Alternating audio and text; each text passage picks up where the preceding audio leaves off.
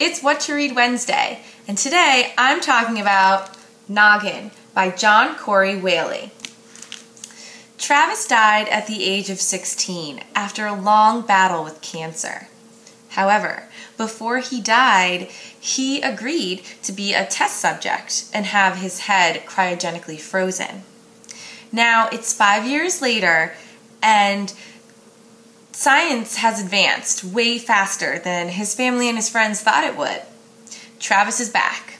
He has a new body, and now he has to come to terms with the fact that while he was away, life kept going.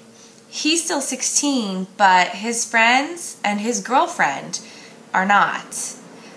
This book will have you laughing and it will have you crying. I'm going to read just a short passage to you right from the beginning of the book. Listen, I was alive once, and then I wasn't. Simple as that.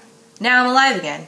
The in-between part is still a little fuzzy, but I can tell you that at some point or another, my head got chopped off and shoved into a freezer in Denver, Colorado. You might have done it too. The dying part, I mean. Or the choosing to die part, anyway. They say we're the only species on the planet with the knowledge of our own impending doom. It's just that some of us feel that doom a lot sooner than expected. Trust me when I tell you that everything can go from fine and dandy to dark and depressing faster than you can say acute lymphoblastic leukemia. The old me got so sick, so fast, that no one really had time to do anything but talk about how sick he got and how fast he got that way.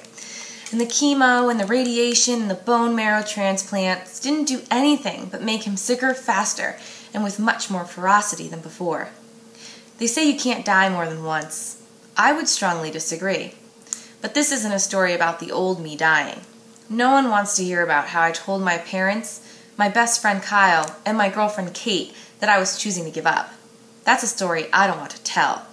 What I do want to tell you, though, is a story about how I suddenly found myself waking up in a hospital room with my throat sore, dry and burning, like someone had shoved an entire bag of vinegar-soaked cotton balls down it.